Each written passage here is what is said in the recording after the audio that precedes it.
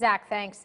A recently passed West Virginia Senate bill will prohibit foreign countries on the U.S. government watch list from buying property and mineral interests through property tax sales. It also clarifies what parties can redeem delinquent properties and limits those entitled to the bid. There are 12 nations on the State Department list, including Russia, China, Saudi Arabia, North Korea, and Iran.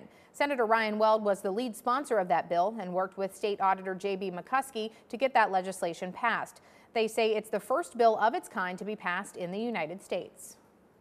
You know, I was able to get it through on the Senate side, then he started working things on the House side to help get that through. So I think that it's a really good accomplishment to be the first in the nation, because a lot of other people are talking about this, but we got it done here in West Virginia. But just last year, we had somebody from a terrorist nation in Africa who tried to buy every single piece of tax delinquent property in the state of West Virginia.